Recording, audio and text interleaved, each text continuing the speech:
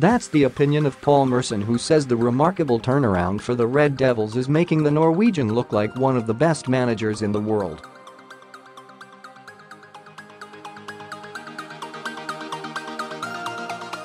Since Jose Mourinho was sacked by United, they have beaten Cardiff 5-1 and Huddersfield 3-1 in dominant displays.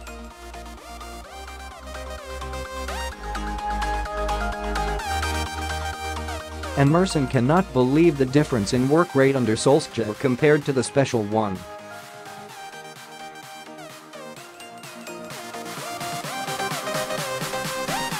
Predict 5 results and win £25,000 free to play here, he told Sky Sports. It is funny how the players are all starting to run around now.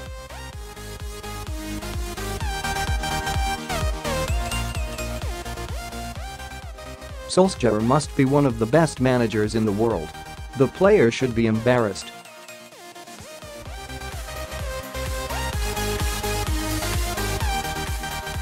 They have been making it look easy of late, and Bournemouth won't be able to stop them at Old Trafford.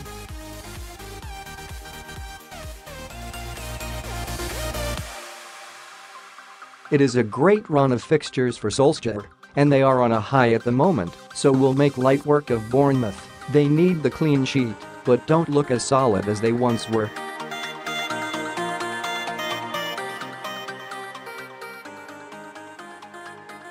Manchester United return to action at Old Trafford against Bournemouth on Sunday, 4:30 p.m.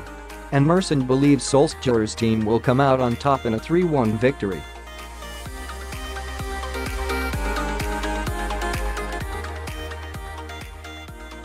The caretaker boss has given an update on his squad for the match with Bournemouth, with several stars in contention for the game.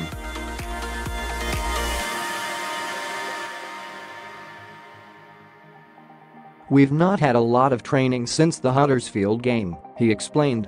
"We had yesterday, Thursday off, so today is the first day back."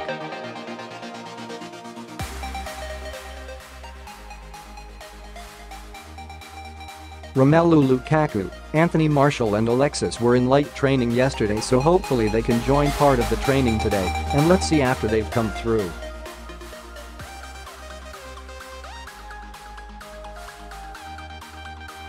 Marcos Rojo and Scott McTominay look like they can take part very soon as well, so it's looking better.